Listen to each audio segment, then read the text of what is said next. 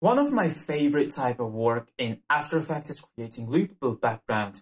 In this tutorial, I'll show you how you can really quickly create a loop neon lines background using a particular plugin from Trapcode, all inside of After Effects. My name is George. Welcome to Smart Graphics. If you're new to the channel, please consider subscribing. That helps me out a lot. I see we do have a particular plugin installed, so let's jump straight to the tutorial. Let's create a new composition. Name this one render, click OK. Let's create another composition, name this one line, click OK. Grab the pen tool, make sure your fill is set to none and your stroke is set to a solid color. Give it some width and draw a line like that. A line in the middle, then expand the properties, go to content, shape, stroke, and set line cap to round cap. Okay. Then click this icon here, region of interest, and mask out the space around your line. Then go to composition, drop comp to region of interest. This will give us the right dimensions that we need. Let's go back to the render comp, drag the line comp here, and hide it.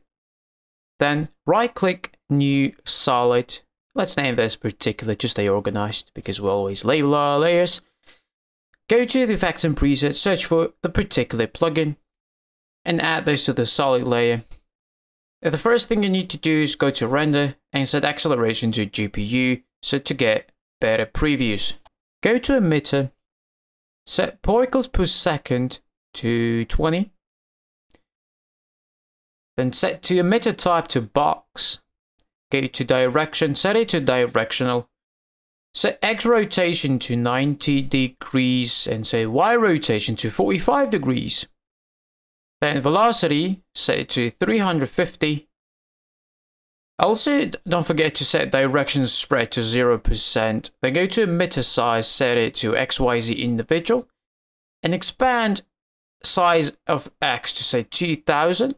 Let's actually move a bit forward on our timeline so we can see what's going on. Select position and choose this left bottom corner. Then go to particle master.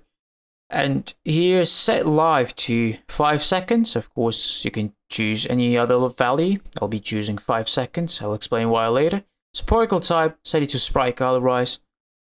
Then expand texture. And for the layer, select that line comp that we hid. And then remember to click this button here. It's quite important. Then set size to 160 again. You don't have to use this value, but yeah, I'll be using this value because it fits well. Go to rotation, set orient motion to on so the lines face like the way they're moving toward. Then let's go to opacity over life.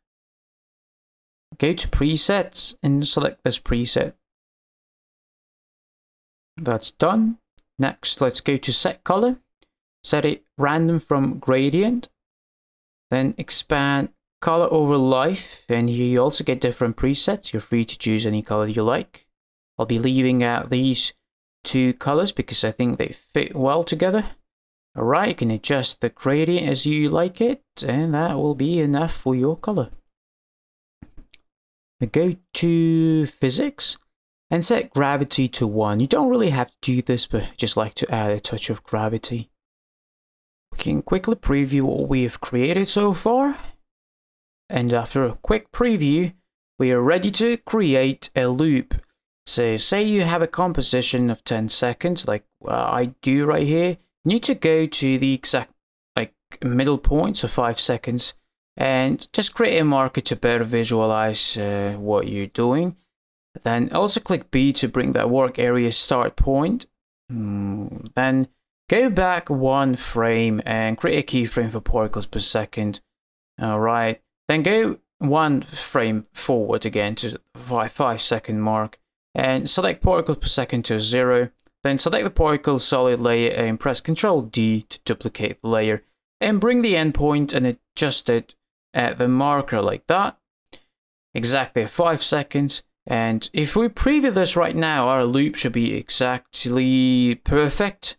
So you can see that it's so seamless, we don't even see like any transition going on. So that's perfect. That's how you create a loop.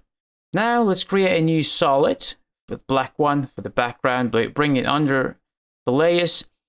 Okay, then right click, new adjustment layer. Let's name this one glow, because this scene has to have glow because we're creating neon lines. Go to effects and presets, search for glow, add it to the glow adjustment layer. Set glow threshold to 40% and glow radius to 20.